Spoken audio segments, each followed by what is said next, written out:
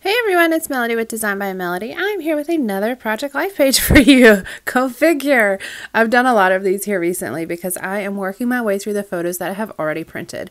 So I actually realized in a video I had posted, I think at the beginning of the year, my goals and planning video. I thought I only had a few pages worth of photos printed printed already. Left. I thought, how do I phrase this? I thought I only had a few photos left that were already printed to scrapbook. There we go. Wow, I had a hard time getting that out.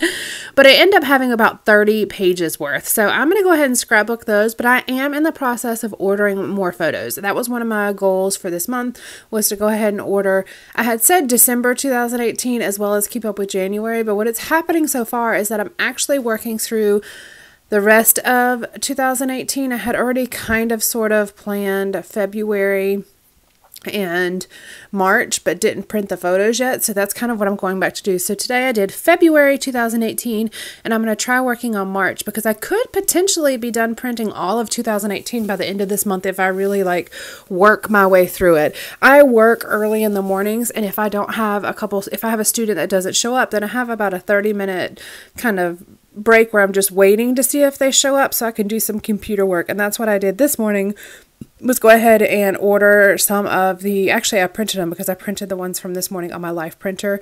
Don't even need to order those. I actually just printed them smaller on the Life printer. So I went ahead and printed all of February 2018. Now, I don't want to do a ton of printing on my Life printer because they are smaller photos and you don't get the clean, crisp look of the photos that you can see on the page that I'm doing today. But kind of for the everyday little photos, I think it's actually kind of nice to have the Life printer available to print from. I eventually probably will invest in a home photo printer, but I haven't got there yet. Maybe I will eventually. Right now, Shutterfly and Snapfish still work really well for me, so I'm just sticking with that for the moment. So the very first thing I'm doing, this is the last layout I'm going to do with this stash kit that you're seeing. This is the stash kit that I had said I was going to work with next, and I've already pulled out another kit that I'm going to be working with, and I've already done a page with that. So I'll be sharing that here with you in the next couple days or so you can see what I'm working with next. Again, it's something from my stash, but it's a different type of kit. It's not a fully created kit just from my stash. It's a kit where I had one. Actually, I had Kaylin pick out a kit for me to work with, and then I bulked it up a little bit with a couple things from my stash. I also did a project where I went through some of the supplies that I just had, kind of like the random little bits that you always throw in that little bin where you don't know whether to keep it or get rid of it or use it or whatever. And so I've kind of created a different way of organizing those and potentially using those. So I'm going to be sharing that with you too in the next couple days. I've got a couple things I've been working on. I've really gotten into the groove of things, and I'm really, really enjoying it. I find it very fun. One of my goals for this month was one of my goals for this year was to be creative and do something creative every single day. It doesn't have to be scrapbooking. It can be anything. But I've really kind of taken that to heart, and I'm working on some sort of project every single day. I posted something on Instagram the other day. If you don't follow me, I always have all of my social media links below, so go down and check it out. But I posted a thing on Instagram the other day where I was working on refinishing a wire rack, and so I was trying to do it, but it was just too windy, so it didn't work out. But it's things like that I'm just kind of doing every single day. That's what I find fun, so I'm kind of taking the opportunity to do a few of those things. Okay, so this layout, as you can see, is kind of like the last one. I felt like I was going super slow when I'm scrapbooking, and I don't know, I've been watching TV recently, or not really TV, but Netflix when I've been scrapbooking, and so I'm wondering if that's slowing me down. I don't typically watch anything. I'll watch YouTube or I'll listen to YouTube. I don't really watch it when I'm scrapbooking. I'm more listening to it.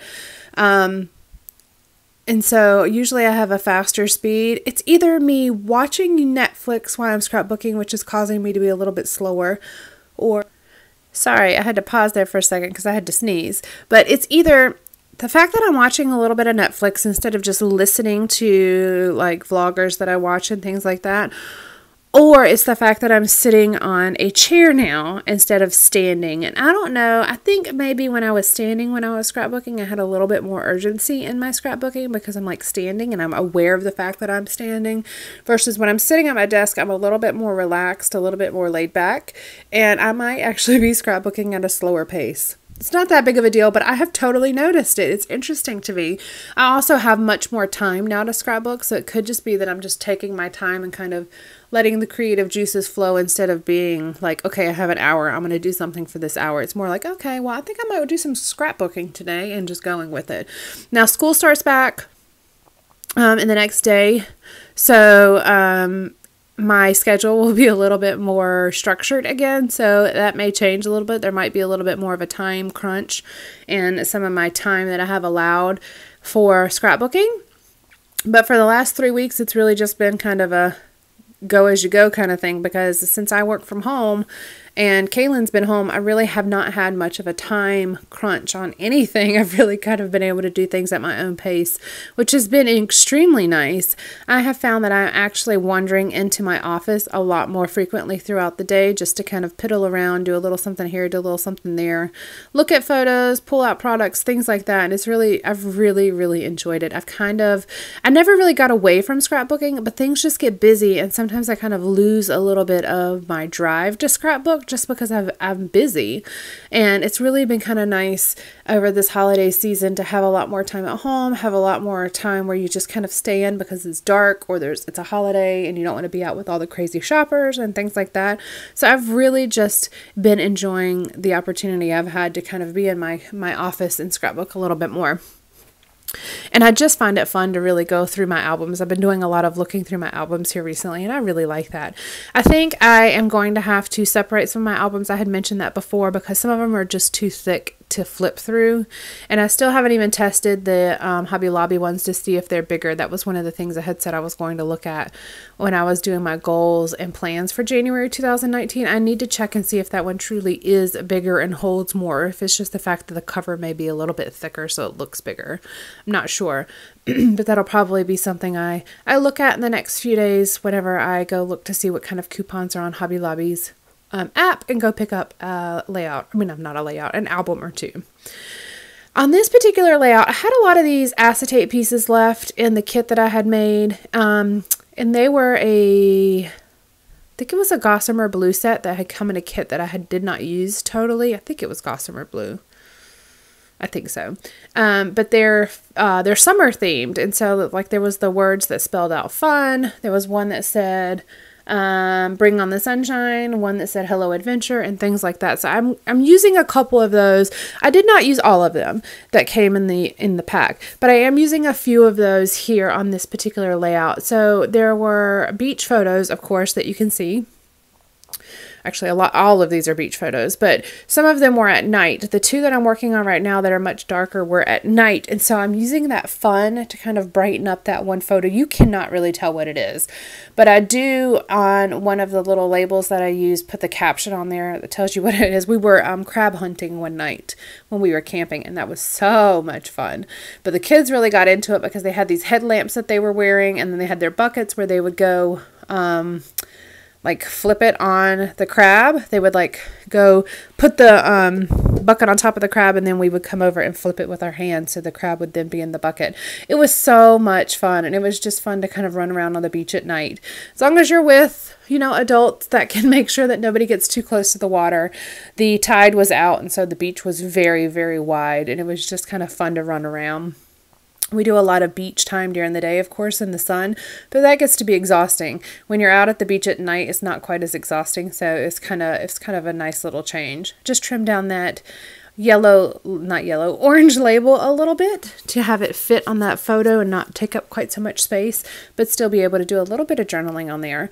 I'm actually using a lot of orange elements on this page, and I'm not a big orange person. Like when it comes to scrapbooking or really anything in life, I don't really have any orange clothing or anything like that. So I thought it was kind of nice to mix in some of that orange with the yellow, as well as some of the green and the pink as well. So I just kind of like the balance of colors. The word fun it's kind of a yellow ombre to orange, and so it really kind of allows for these colors to be mixed very seamlessly on this particular layout. Still using that Reset Girl sticker sheet that I'm absolutely loving. In the current time, I did this layout about 3 or 4 days ago. In the current time, I've even used more of that particular sticker sheet than I have at this point. So I'm definitely down to like a half of one page. It was first a trifold page, and I've used, at this point that you can see it, the right side of the trifold is already completely used up and torn off. And then the second side is, you know, just has 5 or 6 stickers on it or so. And I've already used all of those, as well as most of the stickers on the left side. I've got to figure out how to make some of these myself. I absolutely love them. And I still haven't checked out the Reset Girl's website to see if she offers the printables to be able to print and cut yourself. However, I don't have a silhouette, so that's just something to think about for the future. But anyways, I was super excited to use that Explore rubber banner right there because it was the last one of the pack. And I'm not a big green scrapbooker either. I'm not opposed to green. It's just that I don't typically use a lot of green because it's just not a color that's in my normal scrapbooking. But it worked really, really well with the orange and the yellow. And of course, the saying itself fit really well with the fact that I was sitting there I was actually looking for shark's teeth in this particular picture. It's just a picture of me leaning down, staring at the ground, looking for shark's teeth in the pile of shells that were on the ground. And we did find one, actually. We found a really tiny, sharp, like razor sharp one. My mom kept it. It was one of those, we were looking for one that you could potentially put on a necklace, and whenever we found that one, it's like, okay, yeah, you can't use that on a necklace. You're going to stab somebody or yourself with that. So, but it was fun either way to look for it. There was a kid from a different family that was sitting there looking for it with us, and he found like 2 or 3 while we were standing there. I was totally jealous. Totally jealous, but I guess you have an eye for it. Once you find one, you get an eye for it, and you just can spot them, and he apparently goes out there all the time and looks for them. So I don't have a ton of embellishments on this particular page so far. There's a lot of little tiny elements where I've got stickers and labels and these, of course, acrylic pieces that I've been kind of scattering about. But there's not really a ton of embellishment if you think about it. I don't have a lot of die cuts. It's really just labels and a few little bits and pieces here and there, a couple of the banners and things like that. Now, as you can see, I have pulled out that LA Studio label pack or label 4x6 container here a few times for this layout. And whenever I share the video with you where I do the little desk organizational thing that I've kind of changed up, you'll see what I'm talking about, because one of the things that I'm talking about in that video is the fact that I don't have any labels necessarily at the ready, and I have to constantly pull out the little storage bin that holds all my labels, which again is a nice way to have them stored, but it's not necessarily a quick usable way. And I'm definitely a scrapper with what's on my desk. I don't really go sorting through my stash in the middle of a layout unless I'm looking for a really specific thing that I absolutely am set on using. That happens very, very rarely. Usually I just use whatever kit I'm working with. Now I make a lot of stash kits, which is pulled from my stash obviously, and I use pre-made kits, but I almost always work from a kit. It's just easier for me to have a smaller set of supplies. I will periodically make page kits from my stash. It just kind of depends on what mood I'm in. Sometimes I'm really in the mood to just sort through my supplies, and that's a really good time to make a page kit. I just prefer to make stash kits though, where you could take one kit, a larger set of supplies, and make 4 or 5 layouts with that particular kit. That's kind of my preferred method of scrapbooking. Let me know how you prefer to scrapbook. Do you like to work within a kit? Do you like to kind of have all of your stash at your hands and have options, all like endless options? Or are you better with, a particular page kit instead of necessarily a full stash kit? Just curious. It's always interesting to me how different people, work in different ways. But a lot of mine has to do with my mood. It just really depends on my mood, which way I feel like, scrapbooking. Just really depends on my mood. One of the biggest things though that I am focusing on for January is photos, and making sure that I'm, of course, taking enough photos, and second of all, printing photos so I have them available to scrapbook. And that is going very, very well thus far. So this video is going up on Tuesday. Yes. Okay. I had to think about when this video is actually going up. And so at that point, I'll probably already be done with my next kit that I'm working with, just because it's only going to make 3 or 4 layouts, just like the last 2 have done. But that's just enough time for me to work with some supplies and not get bored with it. But it also kind of, at around, layout 4 or 5, my mind starts wandering a little bit to like, okay, what am I going to use next?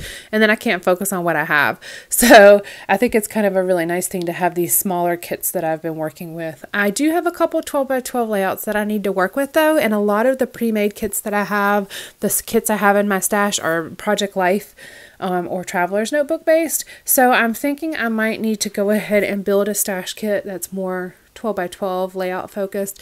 Let me know if you guys are interested in seeing that process. I probably will share it, but let me know if that's something you're interested in seeing. My kit unboxings or shares, like my stash kit shares, are by far some of my most popular videos. But I'm just curious to see, like, the ones who are watching my actual layouts, do you prefer to actually see the unboxing as well, or is that a completely different audience that's viewing those? Just curious. It probably won't change my mind. I'll probably still share the kits as I put them together, just because it's a different way to share, something that's involved in scrapbooking. But I am curious to see what you guys who watch my layouts are actually interested in seeing as well. Kind of looking at this layout going, okay, what's next? What do I need? Because I'm kind of feeling like I'm done with it. But you always have that moment where you're like, okay, am I just done with it because I'm tired of working on it? Or am I done with it because it looks good? And I realized I didn't staple down that little tab, so I'm stapling it up there to that top photo, just taking one last final look, and then that's actually going to finish it out for this layout. I hope you guys have enjoyed this process. I will be back soon with another layout for you guys, and also that organizational video that I had mentioned. It's just a quick little video, but it's something I wanted to share. All right, I will talk to you soon, and thanks for joining. Bye.